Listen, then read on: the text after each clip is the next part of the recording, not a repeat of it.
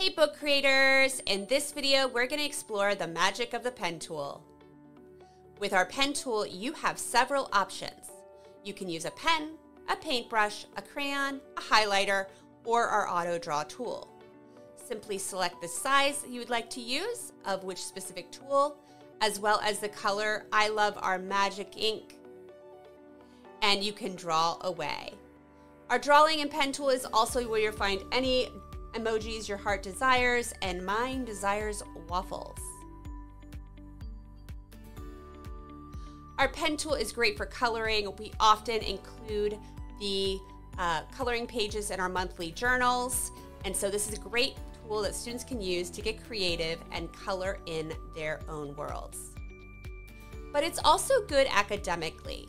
So I love this as an annotation tool. So I have some text on the page. Students can come in, they can turn the tracing paper off, allowing them to clearly see the words, and they can use the highlighting tool to highlight the important text in a passage.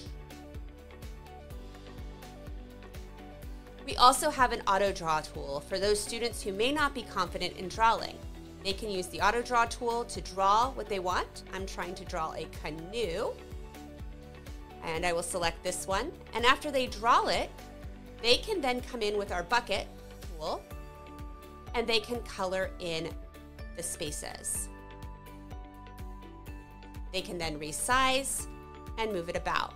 But I made a little error that I want to change, so I can use my eraser tool, come in here and just erase that line.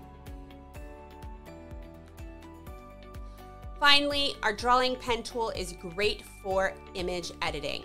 So we now have in Book Creator background remover. So I want to remove this background, but you'll see I want to do a little refinement to what the auto remove did. I'm going to select the pen. I'm going to come in here with the eraser. I can change the size of the eraser, and I can do some refinements here.